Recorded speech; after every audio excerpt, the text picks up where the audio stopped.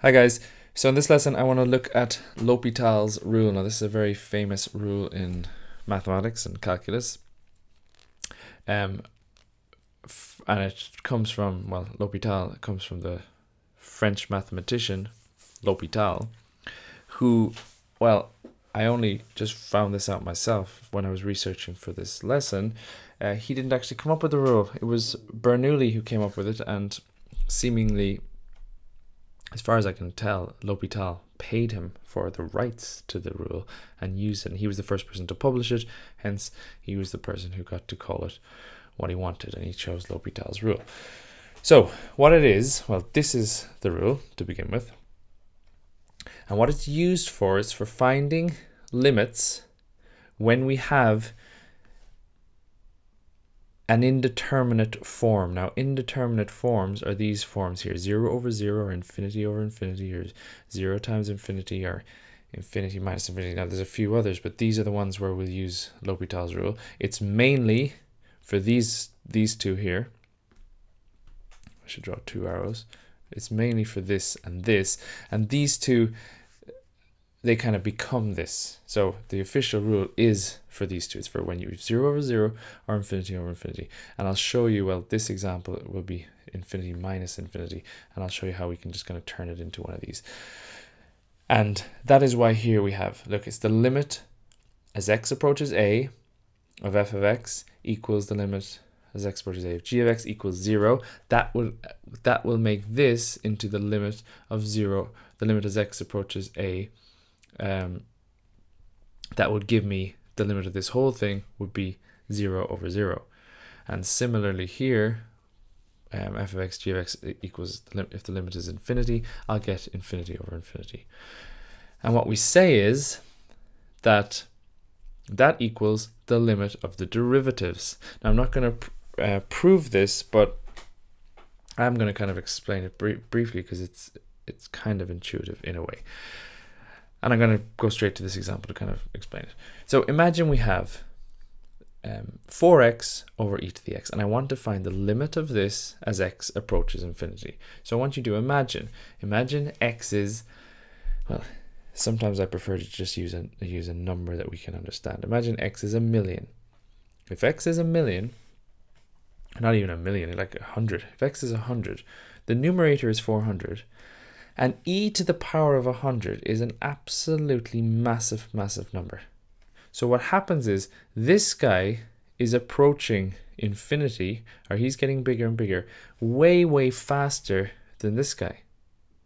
Hence, what is useful, or what I want to know, is the rate of change of this function compared to this function. And we'll see, and that's what this part of it is. If I get the derivative of this, so the derivative of these two, so I can say the limit of this is equal to, using L'Hopital's rule, the limit as x approaches infinity of the derivative of this, which is 4, over the derivative of e to the x, nicely, is e to the x.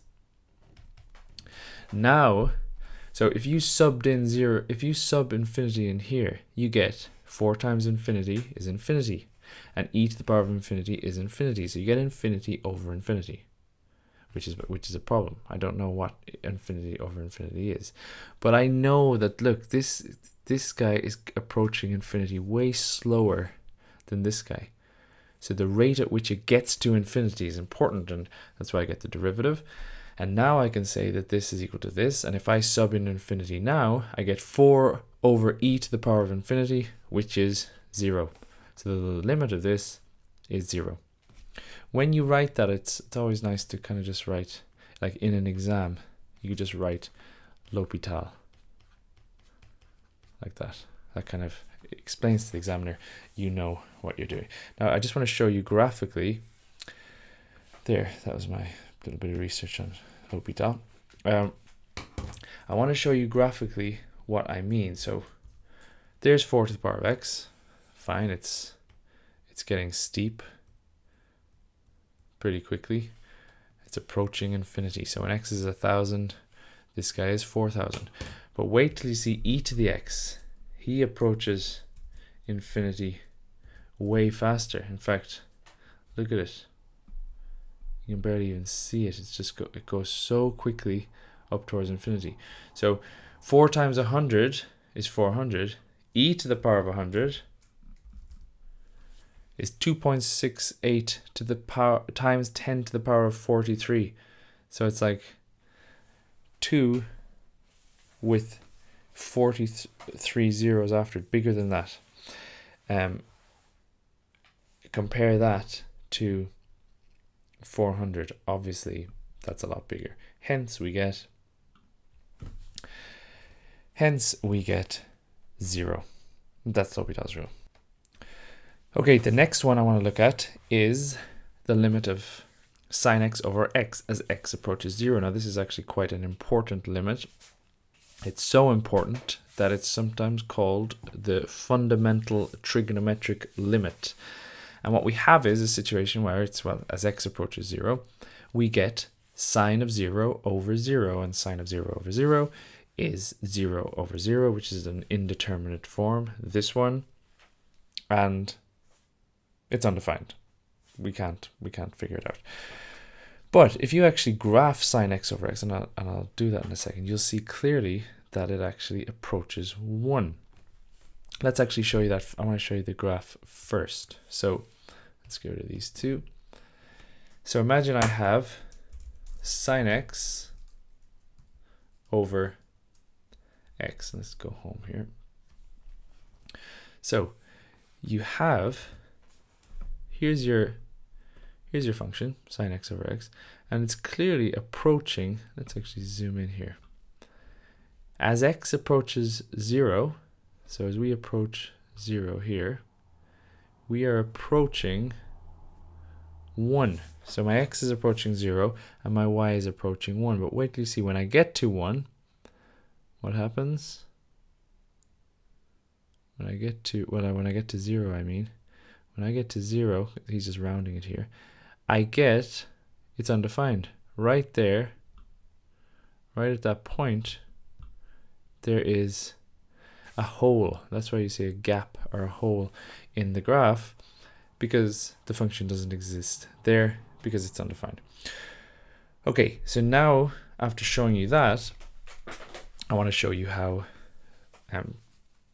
we'll use L'Hopital's rule to get that limit of 1. So this is equal to the limit as x approaches 0 of, what's the derivative of sine x? Well, it's cos x. The derivative of sine x is cos x, and the derivative of x is 1. So this equals the limit as x approaches 0 of cos x over 1 is cos of 0 over 1. And what's cos of 0? It is 1. So 1 over 1 is 1. And again, look, normally I'd advise you to go down here, but write L'Hopital like this. Again, show the examiner what you're doing. Okay, final one is this more complicated one. It's not clear that it's L'Hopital's rule that I need to use here. So as x approaches 1, what happens is this whole thing approaches infinity, because x is approaching 1 here, which means the denominator is approaching 0, which means 1 divided by 0 is approaching infinity. And as x approaches 1 here, ln of x is approaching 0, which means, again, we've 1 divided by 0 or something approaching 0, which gives me infinity. So I have an infinity minus infinity situation. I can't get the limit. I can't sub 1 in here. It doesn't give me anything meaningful. But I can apply L'Hopital's rule. Now, let's be clear. L'Hopital's rule was for infinity over infinity or 0 over 0. Now, I don't have that here. But what I can do is I can kind of just rearrange this. So this is the limit, x approaches 1, of, so I'm going to make a fraction, a common denominator here. So I'm going to have x minus 1 times ln of x, and I'm going to do this times this, which is ln of x minus x minus 1, if you like. Okay, hopefully that's Hopefully you can do that. Okay, now I want to, well, I could simplify this a little bit, but let's actually leave it. What I now want to do is I want to say the limit of this. So do I have, if I sub in 1 here, do I have 0 over 0 or infinity over infinity? Well, if I sub in 1, I get 0 here. If I sub in here, I get 0. So I get 0 over 0. No, sorry, I get 0 in the numerator. And then if I sub 1 in here, I get 0. So I have 0 over 0, which means I can use L'Hopital's rule. So I'm going to say the limit as x approaches 1 of, now L'Hopital's rule tells me that the limit as x approaches a, if the limits are approaching, if I have this 0 over 0 or infinity over infinity, which I do, I can then get the derivative. So the derivative of ln of x is 1 over x minus the derivative of x is 1, and then this is nothing because it's constant, and the derivative of the denominator is, now you have to use a product rule here, so that's u times dv dx plus v times du dx, which would just be 1. So it's this. Now, and again, I'm going to write L'Hopital here. L'Hopital.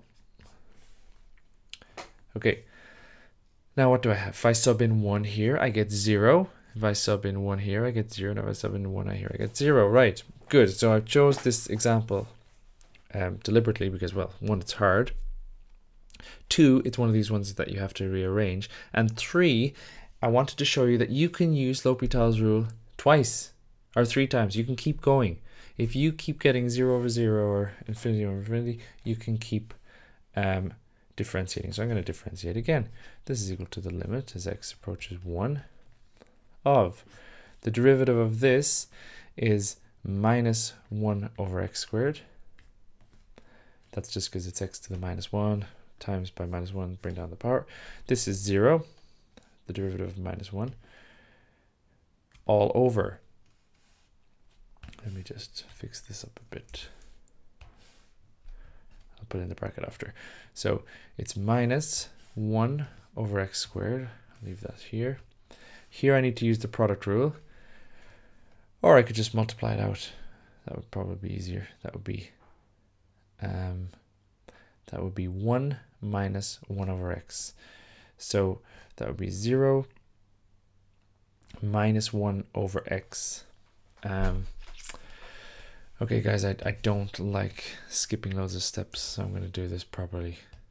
I'm going to leave this. I'm just going to rearrange it. This is 1 over x minus 1. So I'm not differentiating here. I'm just rearranging. X times 1 over x is 1 minus 1 over x plus ln of x. Okay, now I'm going to rearrange. Or sorry, now I'm going to differentiate. So x approaches 1. The derivative of this is minus 1 over x squared. That disappears. Put that in the middle. And the derivative of this is 0. That is 0. The derivative of this, I'll get rid of that, is plus, because I'm going to have minus minus, so that's plus 1 over x squared. And the derivative of this is 1 over x, so it's plus 1 over x. Close bracket. And now I can sub in my 1 here because I'm going to get minus 1. So that's minus 1 on the numerator over 1 plus 1, which is 2. So the limit of this whole thing as x approaches 1 is negative 1 over 2. And I'm actually going to show you, well, I want to see that I'm actually right, but I also want to show you this graphically. So it's 1 over x minus 1 over ln of x. So 1 over x minus 1 minus 1 over ln x. Now if I zoom out, we'll see as x approaches, let's go here, as x approaches 1, y approaches -1/2, but again, right at -1/2 or right at 1, it is undefined. Okay, nice. I'm actually quite happy there, because that means I know I got it right and I don't have to do this video again. Great. Okay, I will see you guys in the next lesson. Have a good day.